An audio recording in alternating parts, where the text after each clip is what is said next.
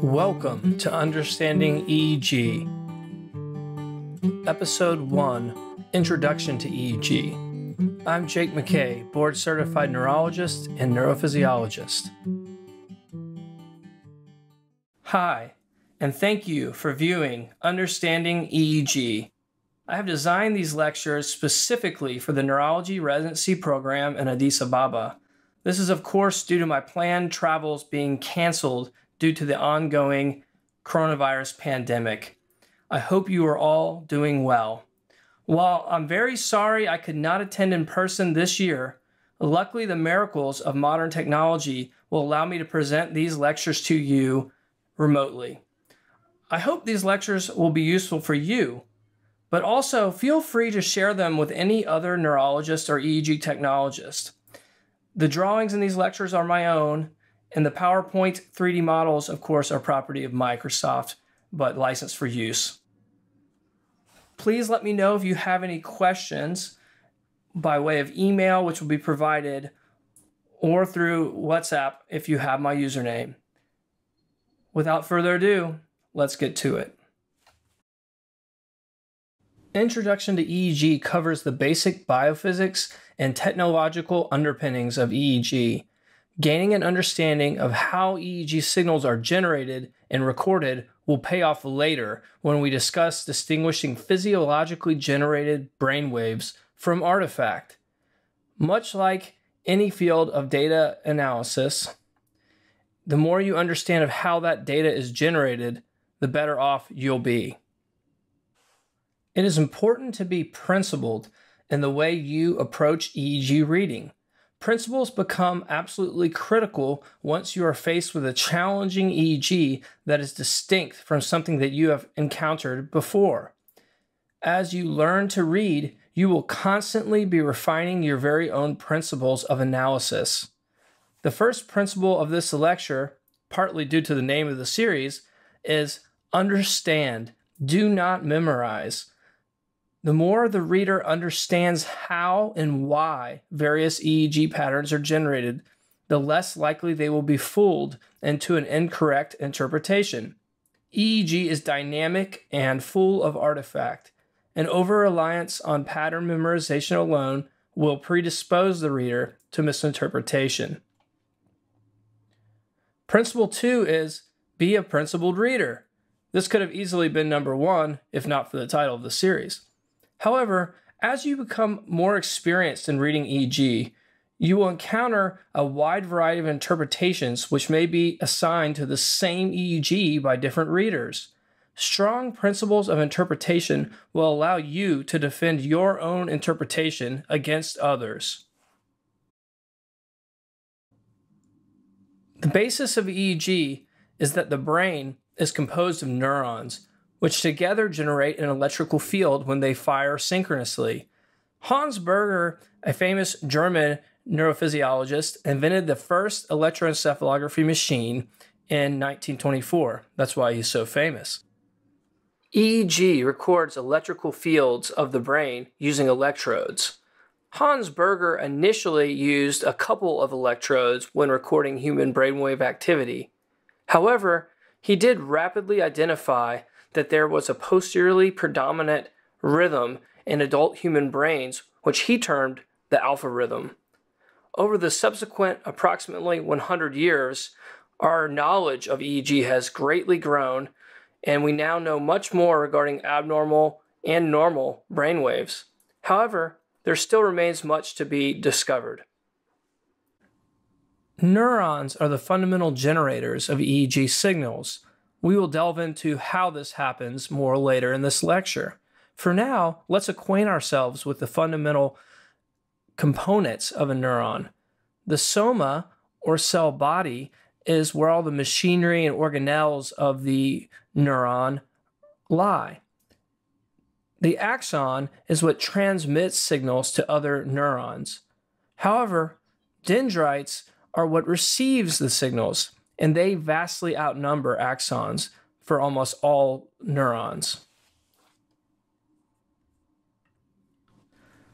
Let's talk about neuron synapses. Synapses are the point where two nerve cells communicate through the axon of one and the dendrite of another. I drew a bit of a diagram here for you, and so you will see that there are vesicles here that are carrying neurotransmitter, the little blue dots I drew, and as neurotransmitter is released, it binds to receptors, which then leads to an influx of sodium ions. As millions of these synapses fire synchronously, the electrical fields of EEG are demonstrated. We will continue to delve into that as we move forward in this lecture. I'd like to discuss the biophysics with regard to dipole moments. Dipole moments are when two charges are separated by a distance but have a net charge of 0. So what does that mean in practice? Well, essentially, if you think of this white orb being a net charge of 0, but then you stretch out a positive component from it that's equal to a negative component, the net charge of this whole thing here is still 0, but yet now you have a positive end interacting with a negative end. Now that you understand dipole moments, let's talk about neuron arrangement before we go any further. The pyramid neurons are the most active neurons when it comes to generating an electrical field that can be detected by EEG. Pyramid neurons have cell bodies that are in cortical layer 5. However, they have long branching dendrites which synapse with other nerve fibers which cross. And so the interaction of branching axons with the apical dendrites of pyramidal cells or the dendrites which are oriented towards the skull causes a separation of charge to occur within the pyramidal cells. Excitatory potentials at the apical dendrite arriving from a nearby axon will actually cause the generation of a sync, which is caused by a rush of the positive ions, as we talked about in the synapse. Calcium are positive ions, which will then pass through into the actual dendrite, creating a net negative charge here outside the apical dendrite. This rush of positive charge creates a separation in charge where there is a sink or negative area, but also a source in the soma region. Conversely, an excitatory potential that affects the soma will cause the opposite, where you actually have a sink occur at the soma, or a rush of positive ions here, and then a source or positive net charge here at the apical dendrite in comparison. And when we talk about positive or negative, we're actually talking about the area outside of the cell, right? So the area is being picked up by everything else. This is due to the fact that synapses are the main contributors to the neuronal dipoles or electrical fields which are generated. Inhibitory potentials do essentially the reverse of the excitatory. This is the most important example that will be something you might be asked about in the future, frankly. So if you have an inhibition along the proximal part of the apical dendrite, that will cause the reverse of what we talked about before. So you'll have the positive ions which will exit, causing more positive here relative to the more negative distal apical dendrite. So you have all of these millions of neurons firing in synchrony, which together generate an electrical field by summating up the impact of all these dipoles which have been generated. Another important biophysics concept is electric potential. The amount of energy to move a positive charge counter to an electrical field is essentially the definition of electric potential. The positive end is pulled towards the negative end naturally, probably not breaking news to anybody. However, when you hold the positive end far away from the negative, then there is stored potential energy, right? It's just like if you have a rubber band and you stretch it out. Well, when you release it, you release that stored energy. It's the same concept with electric potential.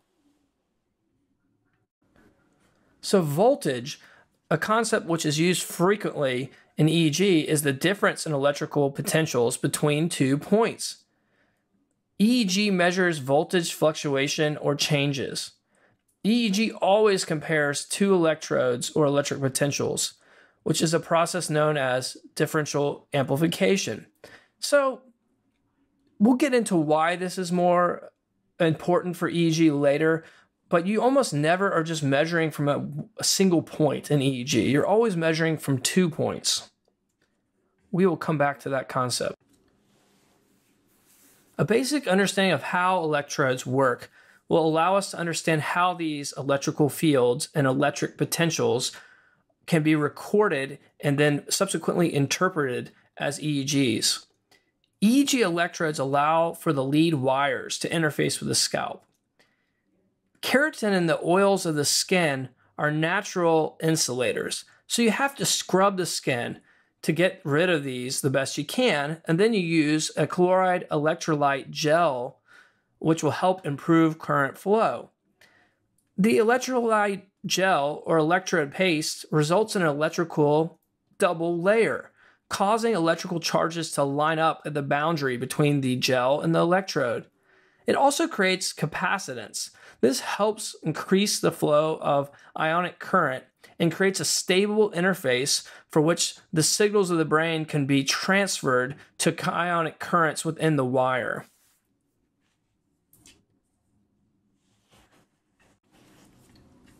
It's important to note that silver chloride electrodes are stable and resistant to polarization. So essentially, the electrode itself doesn't become overly polarized, and this allows for this signal to then be accurately transmitted to the lead wires. So since the EEG electric potentials are small, the signals are then subsequently amplified or increased in voltage by an amplifier later in the signal chain.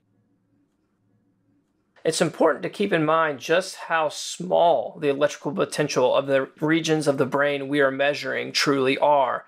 This is especially true when you compare that electrical potential to the electrical potential of the eyeballs, the tongue, machines in the environment, all the other things we'll talk about later.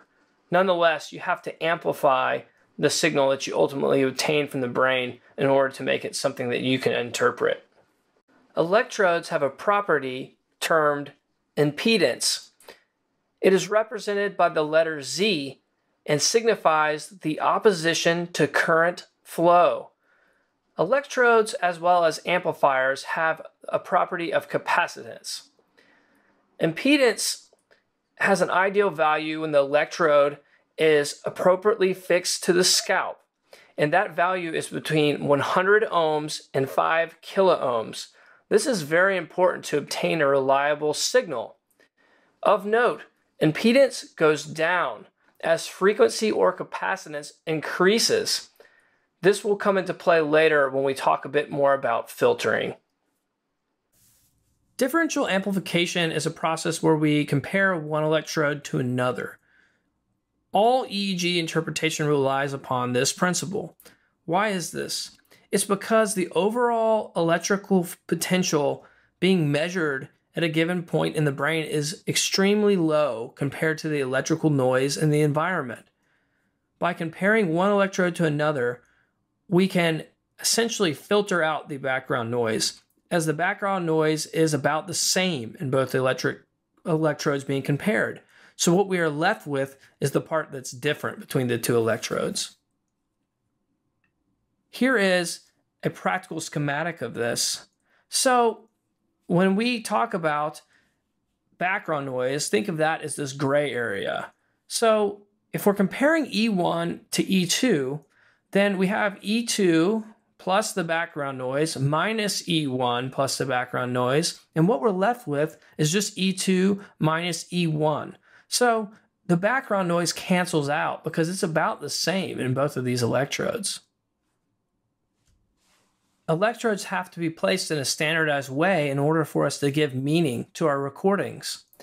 The 1020 system is the most common placement system, which is from the Nasion to the Indian. Pronunciation perhaps incorrect with the Indian. The letter of each electrode stands for approximately where it is on the brain.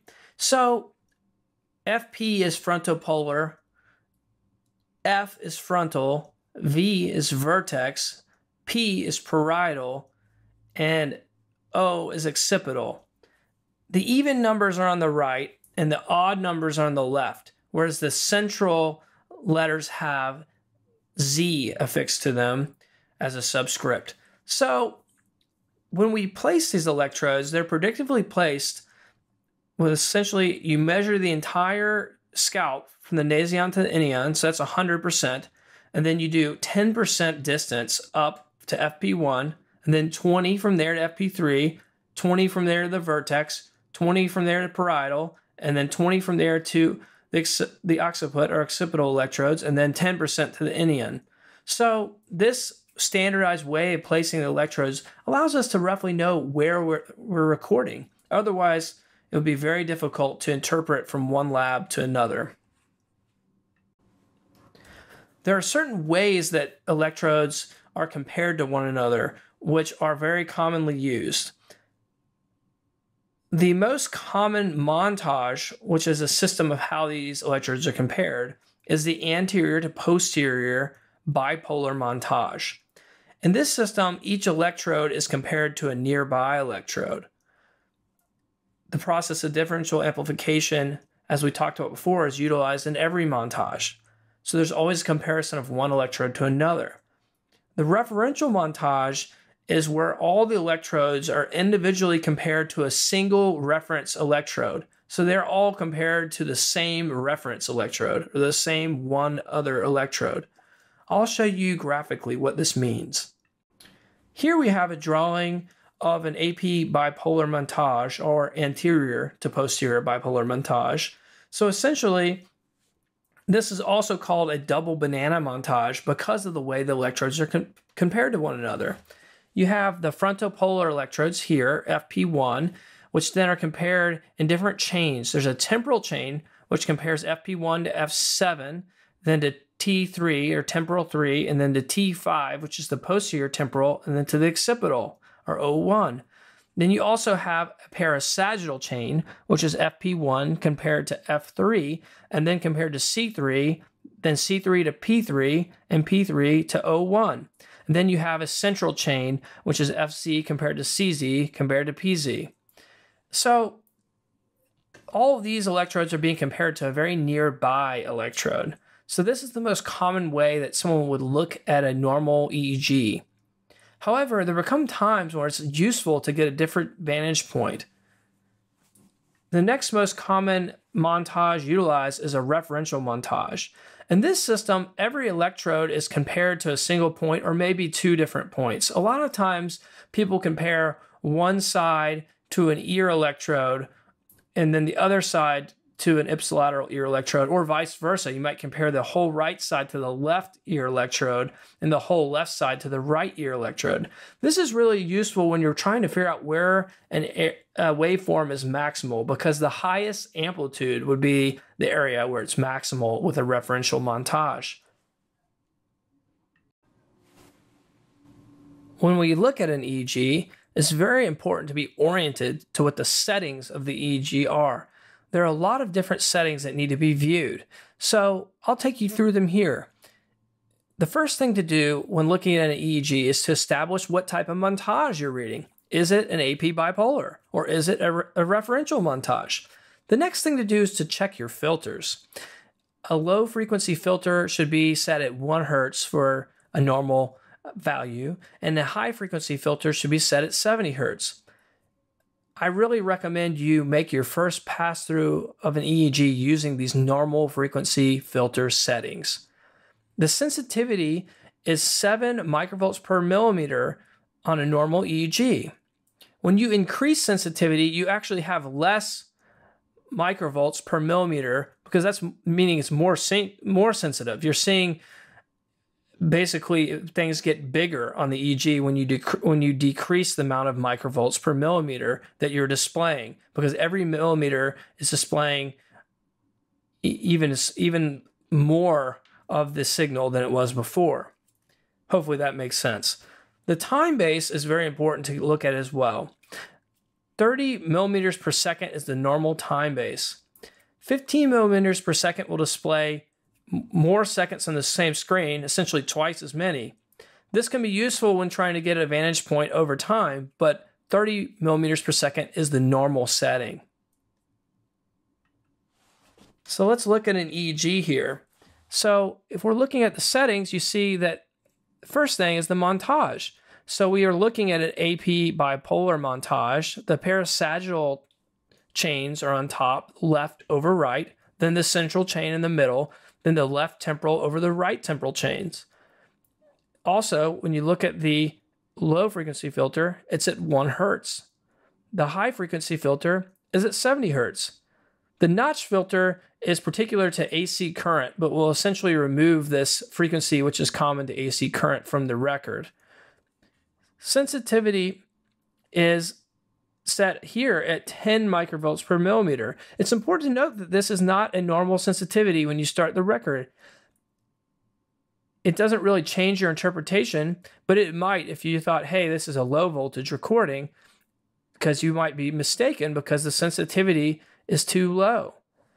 The time base is a normal 30 millimeters per second. So let's talk about the signal chain involved in a typical EEG recording setup. You have to get these signals recorded from the brain, as we talked about, using an electrode, as you see below here, this gray electrode over the surface of the brain, picking up the electric potentials generated by the dipole moments of the pyramidal neurons in cortical layer 5.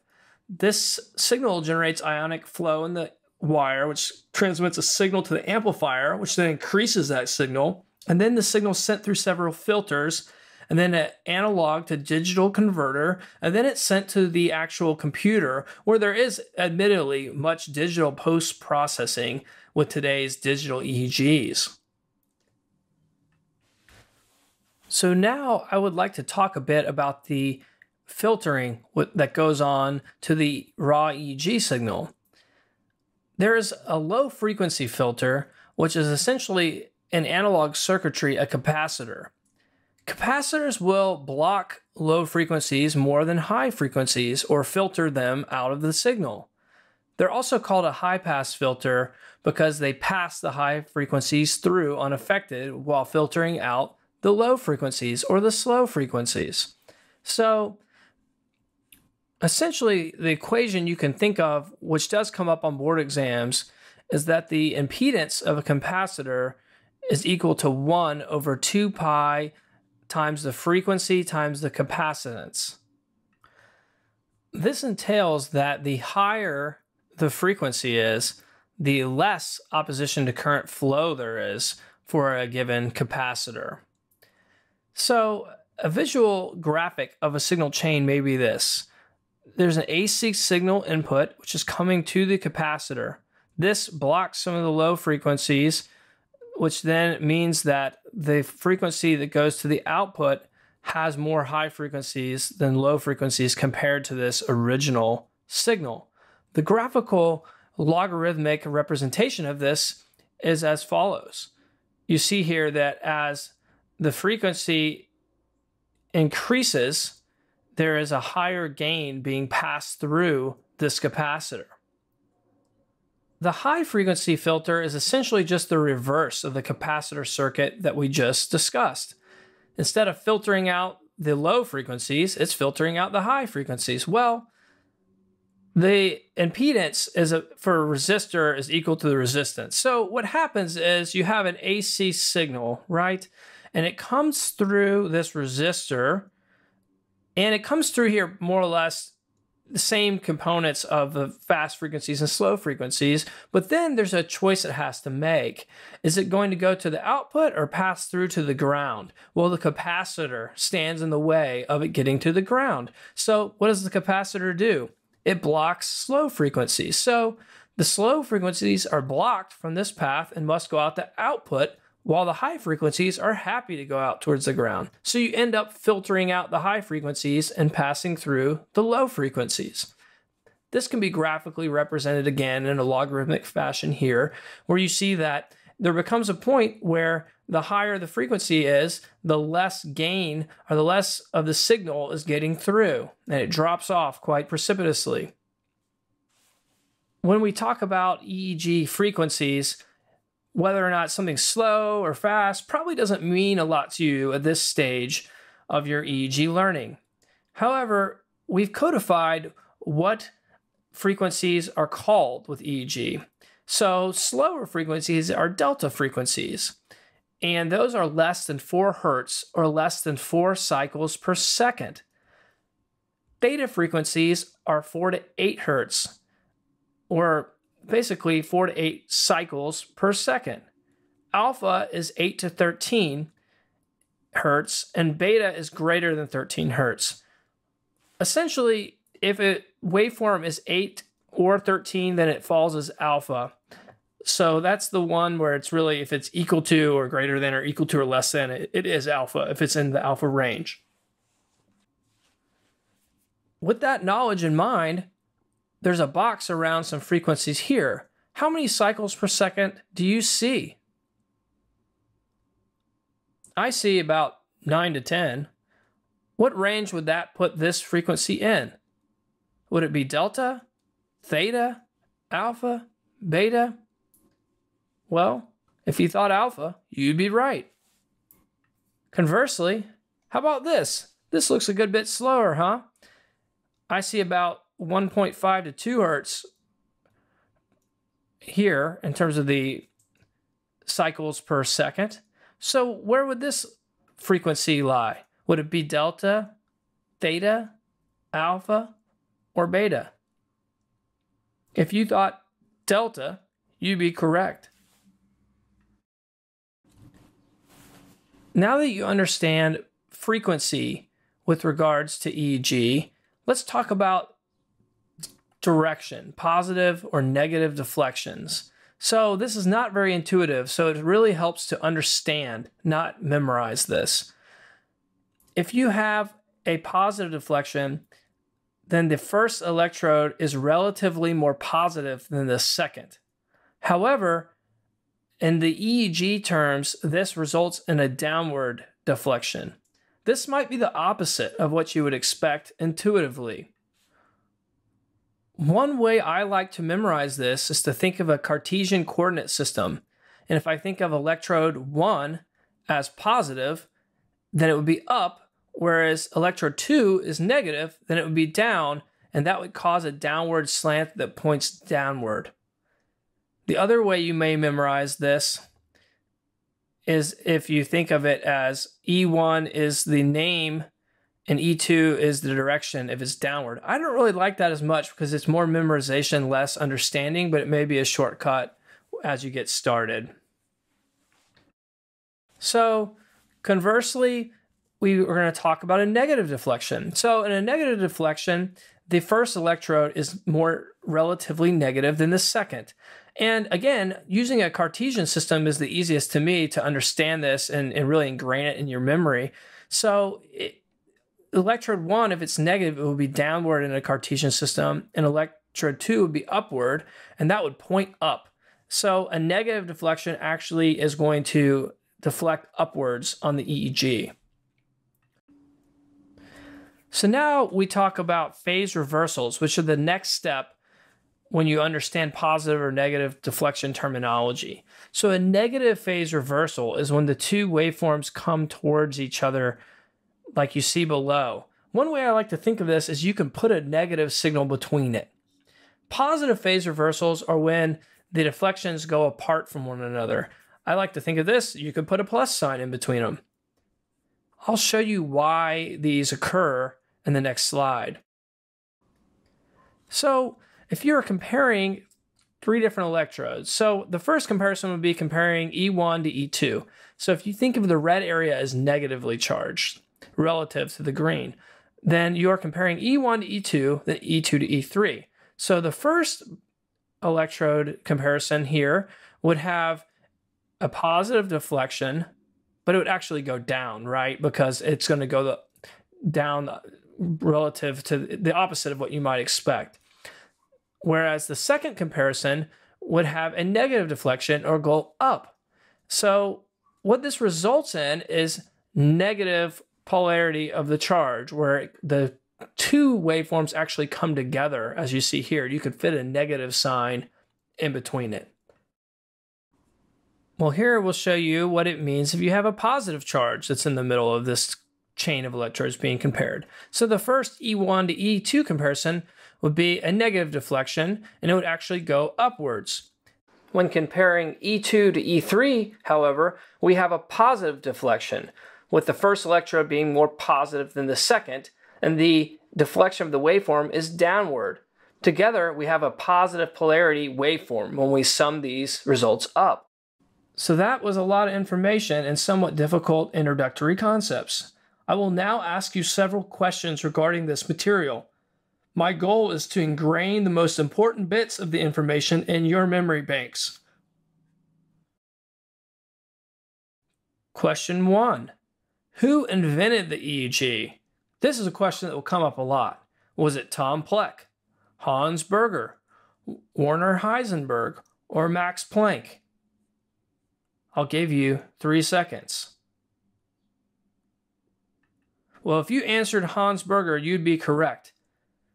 Tom Pleck I made up, and the other two names are famous German physicists. Question 2. Where are the electrical potentials measured by EEG primarily located? The neuron cell body, axons, neuron to neuron synapses. I'll give you 3 seconds. If you answered neuron to neuron synapses, you would be correct. Question 3. What is the system used for electrode distance placement? The International 1020 system, the World Health Organization 1015 system, or the International 1015 system? I'll give you 3 seconds. If you answered the International 1020 system, you would be correct. Question 4. In which montage system is the maximal amplitude the area that is the highest voltage? If you were listening carefully before, you might remember this. Is it transverse montages, referential montages, or anterior to posterior bipolar montages? I'll give you 3 seconds. If you answered referential montages, you would be correct. The area of maximal amplitude in an AP bipolar montage is actually the area of phase reversal, typically. Now, I would like you to look at the EEG below that's contained within that box. What is the range of the frequency highlighted below? Is it delta, theta, alpha, or beta? If you answered alpha, you would be correct. Question 6. If the first electrode is more positive relatively than the second one, so a positive deflection, which direction will the deflection go? Downward, upward, or isoelectric, meaning flat? If you answered downward, you would be correct. Again, just to review, I like to use this Cartesian system that I made up when I was in my fellowship to help me mentally process this. But if you want to just memorize it, and you can, this is one aspect you can probably get away with memorization. Question 7. Which of the below waveforms represents a discharge that is positive polarity? A or B? I'll give you 3 seconds.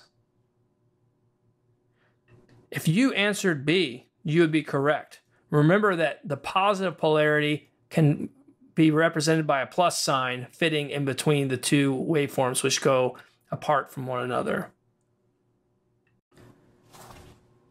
Here are the references I used when making this presentation. Dr. Tatum was my main mentor, and his excellent handbook of EEG interpretation is something that you can carry around with you in your white coat pocket and is useful during all stages of EEG education. I would consider Stern Atlas of EEG Patterns to be an excellent starter atlas as well. I'm not paid by any of these authors, so take this endorsement as you will. So that's it for episode 1 of Understanding EEG. This is a lecture you may want to return to several times in the future in order to continually reinforce these fundamental concepts. Now that you have the heavy lifting down, though, we will finally get to the fun part next episode when I cover normal awake and sleep EEG. Next episode, we will begin to ride the waves of EEG together. Until then,